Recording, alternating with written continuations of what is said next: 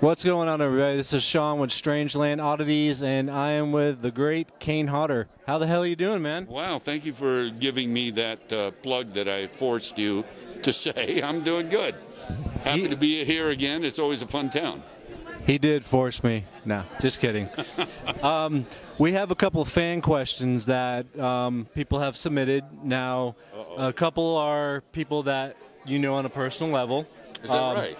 First one is Robert Conway. Oh, Robert, yes. When you did Exit to Hell. Right. He gave me some nice stuff to do in that film. That was a lot of fun because a lot of times people don't trust me to pull off some of the things he had me do, so I was happy to do it. Right. Now, one of his questions is, he says, if you're ever down to play Sickle again, if we do an Exit to Hell Part 2. Oh, of course. I love playing the character. And then, you know, working with friends who are talented performers also, like Tiffany Shepis. One of my favorite scenes is when she's tied up in the chair and I'm talking to her. I use that scene in some of the reels, that demo reels and stuff. But yeah, I'd definitely be down to play Sickle again. I love the name anyway. Yeah, no, it definitely sticks out. I think he was saying that Sickle should have his own type of spin-off. Okay, I'll go for that. It'd be a nice children's show, wouldn't it? Sickle and the kids. Maybe not. Now, the other fan question I got is from another mutual friend, Tate Steinsiek.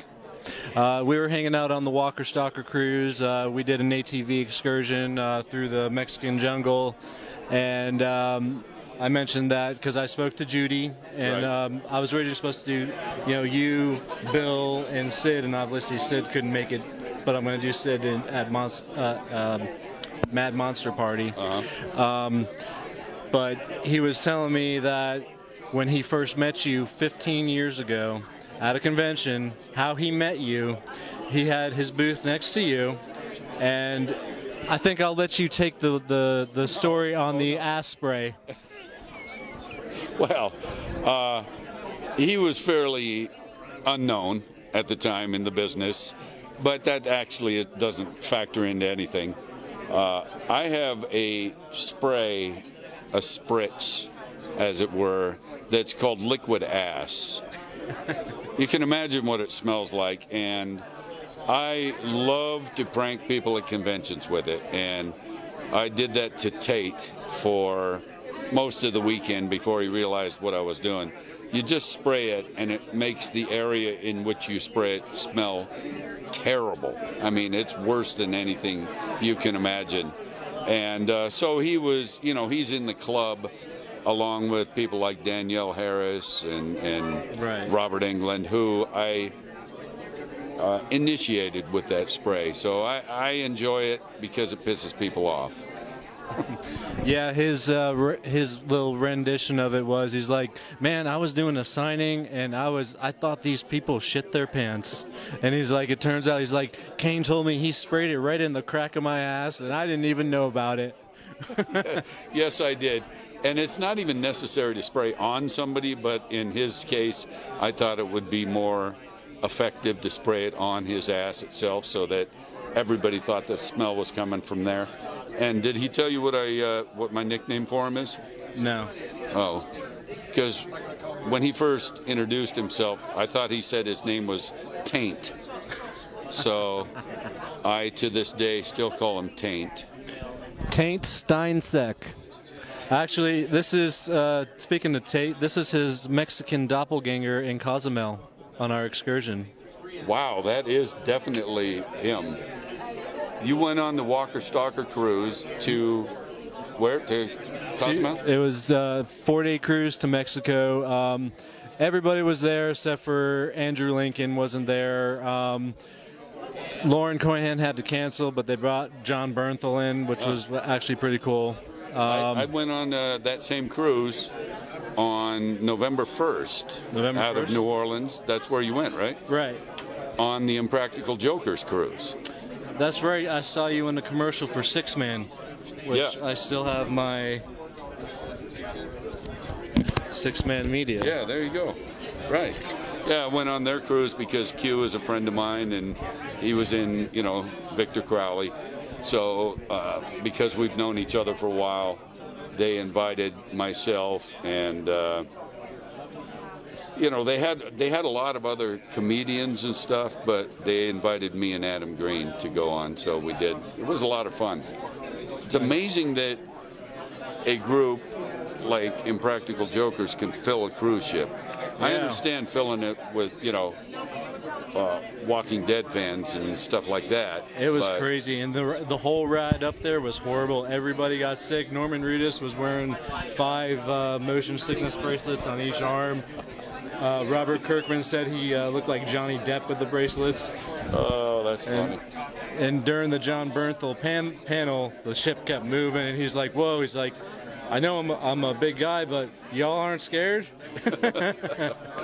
Yeah, you know, my signature pose used to be a choking pose, right? Which I'm not doing anymore. But that's not the point of the story. I had done the pose with all kinds of people at Walker, Stalker, usually in Atlanta here, and I was getting ready to leave for the day, and somebody came over and said, "Hey man, how come I don't get the choking picture?" So I did it, and it was Norman, and it's still on my phone.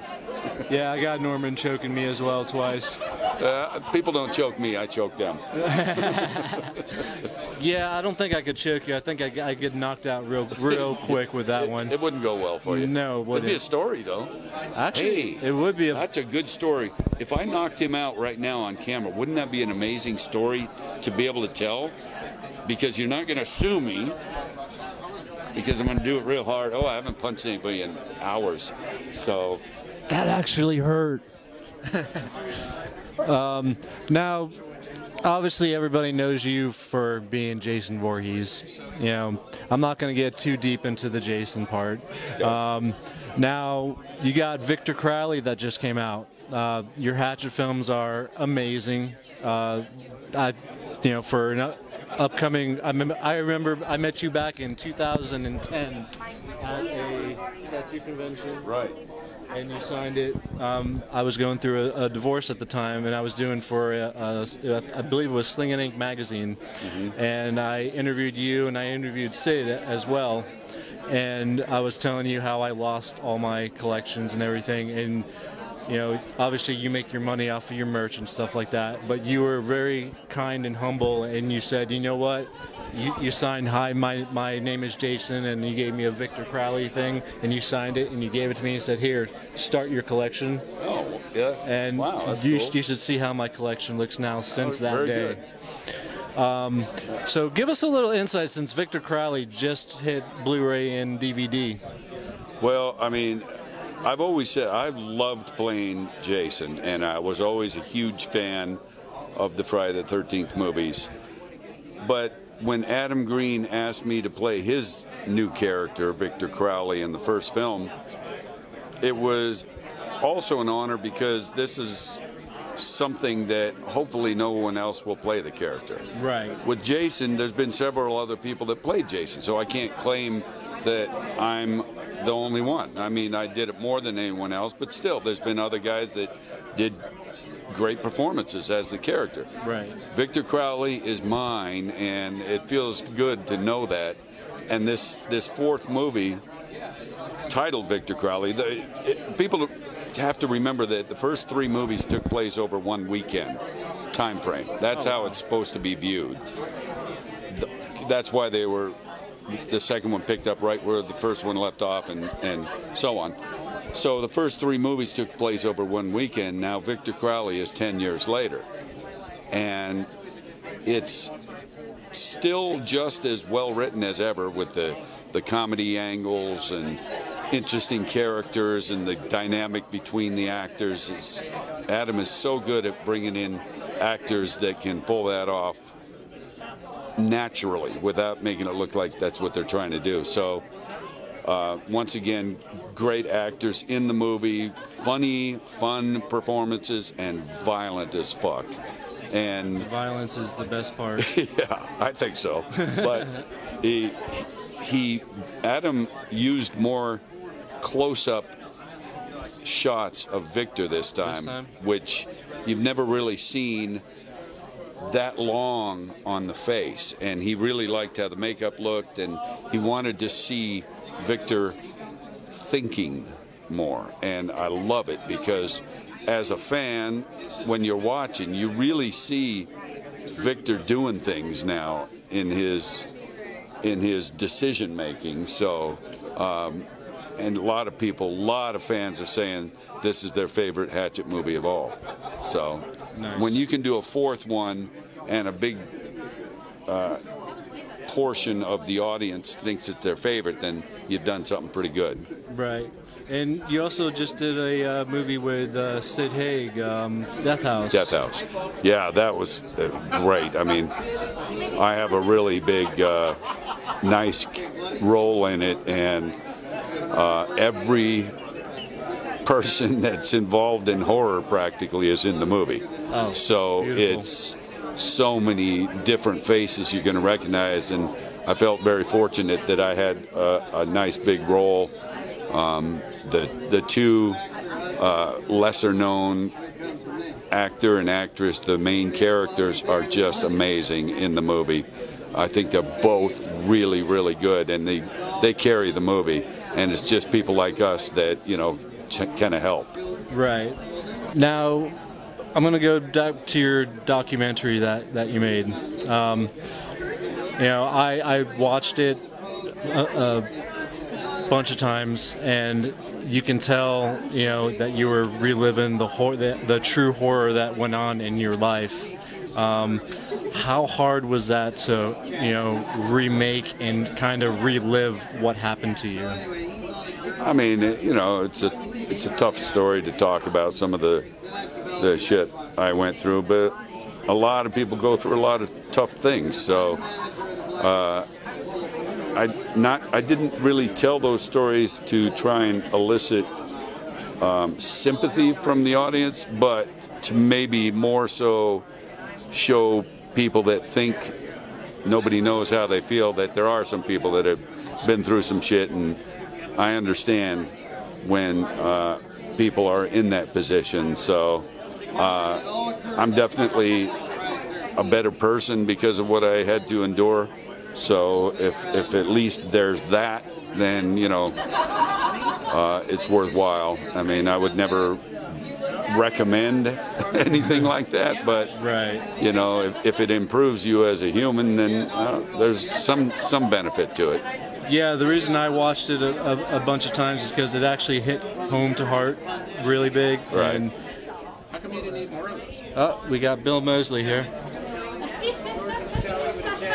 Bill just gave me some poison food. Bill Moseley. He's trying to get rid of me for years. No, these are scat samples. Oh! Yeah, I was just wondering why you haven't eaten more. You need to improve your diet. Well, they're yours. I'm just wondering why you haven't eaten more. Usually, these would have been gone within the first 20 minutes.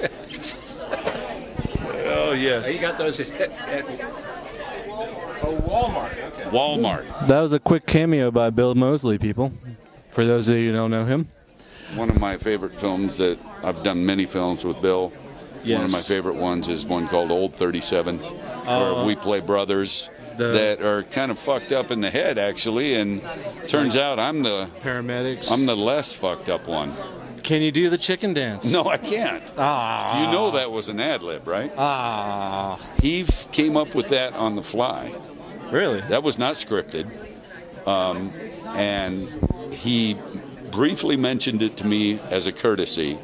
What if I say this and make you do this? And I said, fucking brilliant, man.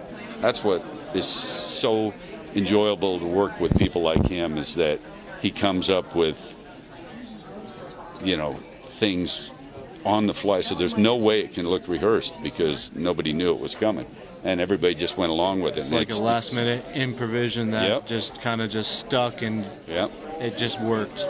So, you know, one of my favorite scenes in the movie because of that. It just, in that one quick scene, you feel a little sympathy for my character and dislike him more. And then you ended up turning on him. Right. So it was a pivotal moment. Nice. All right, well, we're going to cut this interview short because it is Sunday.